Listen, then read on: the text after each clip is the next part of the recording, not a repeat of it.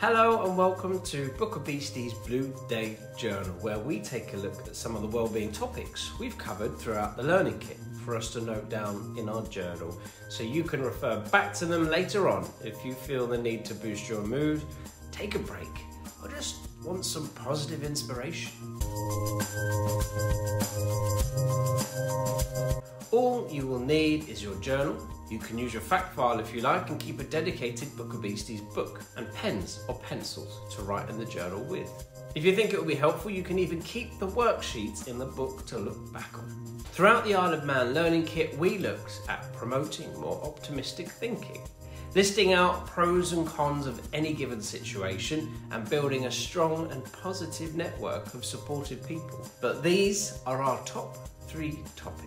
Number 1, appreciating differences. Diversity is beautiful. The fact that every single person is unique in their own way, with their own qualities, opinions, likes and dislikes, is simply amazing. Our differences, be it cultural, visual or personal, make us who we are, and it is good to celebrate and learn to appreciate the wonderful tapestry of humanity. Culture encompasses our customs, traditions and beliefs. Our cultural backgrounds shape our identities and bring a richness to our lives and the whole world as a whole. It is so important to recognise that beauty, for example, comes in all shapes, sizes and colours. Visual differences can include our appearance, such as skin colour, eye shape or hair texture. All these differences make us unique and beautiful. And beyond culture and appearance, our personalities, talents and interests make us all distinct individuals. What do you think makes you different and unique? Here are our well-being wonderings. The fact that every person is unique is incredible. Our differences make us who we are as individuals. It is good to celebrate and learn about other people's differences. Number 2, the 5 W's and 1 H. Being well informed allows us to better understand the world around us and interact with others in a more meaningful way. Being well informed allows us to better understand the world around us and interact with others in a more meaningful way.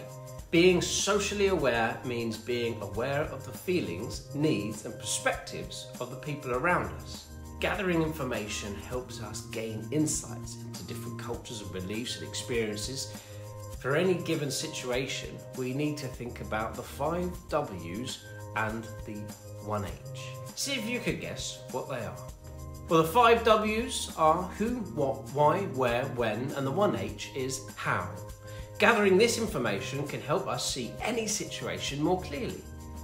To improve our information gathering skills, we can read books, explore reliable online sources, and engage in discussions with diverse groups of people. It's important to critically evaluate information, and by that we mean really focus on the detail and consider different people's perspectives. By continuously seeking knowledge, we become more informed and socially aware individuals.